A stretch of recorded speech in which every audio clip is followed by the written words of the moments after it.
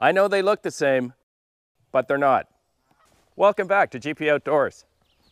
In 1947, a logger named Joseph Cox down in Portland, Oregon, invented and designed a new saw chain that most would agree revolutionized the industry from that point on. In fact, most any saw chain you buy for your chainsaw today is still based on that original design. That saw chain, however, was engineered and developed primarily to fit the power curve of a gas-powered saw. Most of the major saw manufacturers have been perfecting battery-powered chainsaws over the last number of years, and they're getting really good at it, including Oregon. However, they're still basing the chain chassis technology on that old original design. It's my understanding that the power curve characteristics of a battery-driven saw differ from that of a gas-driven saw. Yet generally, the companies are using a chain chassis that's engineered to take advantage of or maximize the power of a gas saw. Until now. Josh from Oregon down in Portland contacted me recently. They're pretty excited down there. They've just patented what they believe to be the first chain chassis engineered and designed specifically to maximize the efficiency of a battery-driven saw.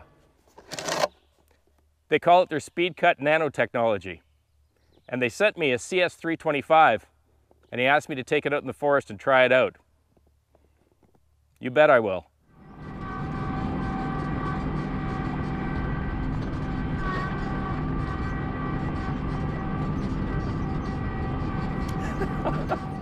I think somebody told all the mosquitoes I was going to be back here today. Let's hope they didn't warn the black flies. As you folks know, we've had a CS300 for about 12 months now. It very quickly became one of our favorite saws to haul into the forest with us. Great limbing saw. The CS325, as you can tell, is almost identical or similar in many ways, except that the 325 does not have a built-in sharpener, but it doesn't have their SpeedCut Nano technology. Josh told me that this newly designed or engineered chain chassis will provide a more smooth, efficient, and quicker cut. We're going to test them both out today out in the forest. The CS series is part of their outdoor cordless technology, uses all the same standard batteries. So we're going to throw the 6 ampere battery into the new 325, and we brought along a spare battery for the CS300. Let's head out.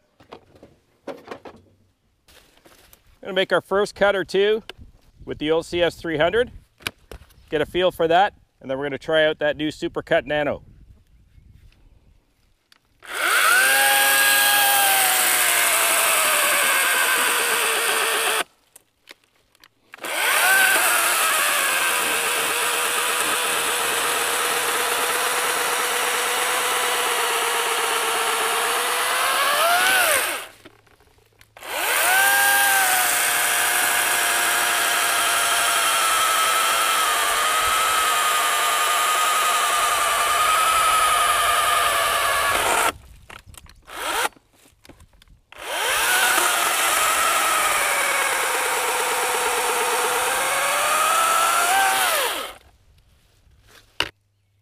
Six inches. Now with the CS325.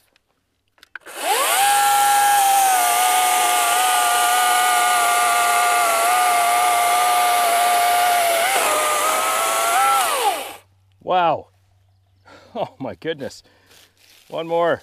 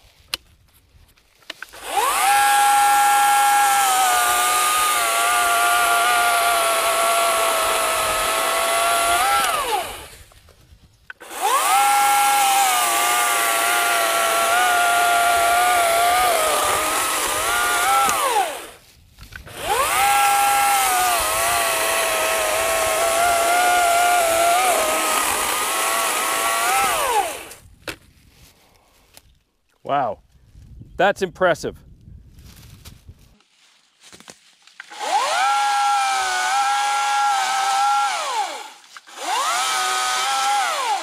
Jeez, that is...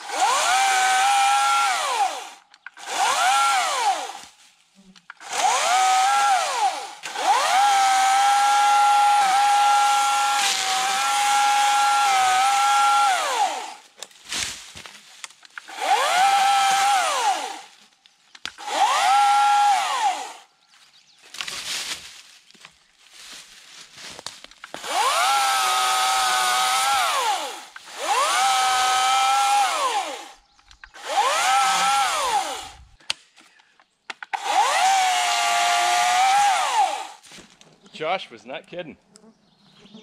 Can't believe the difference.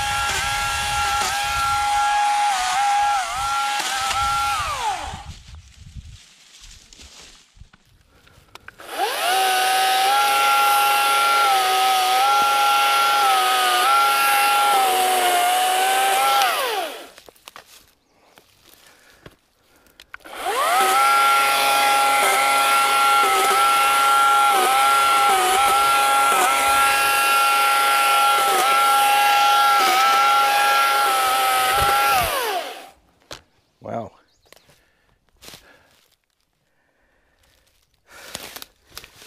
I know, it's only a limbing saw, but she's about 7 inches. We got to give it a shot, you know me.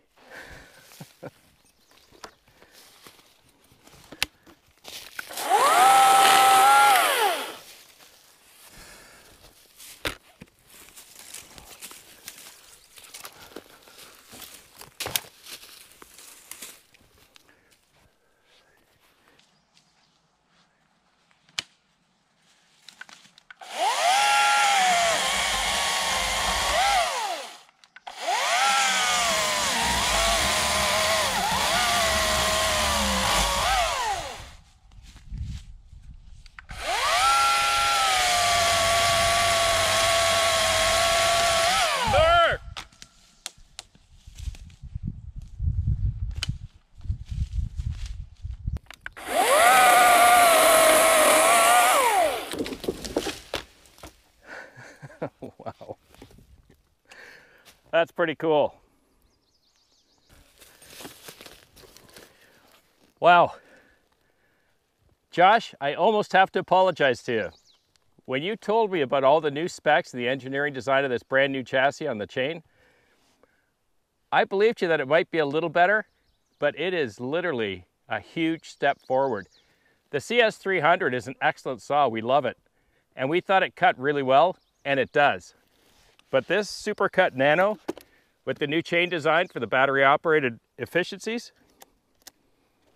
well, all I can say is I'm pretty impressed.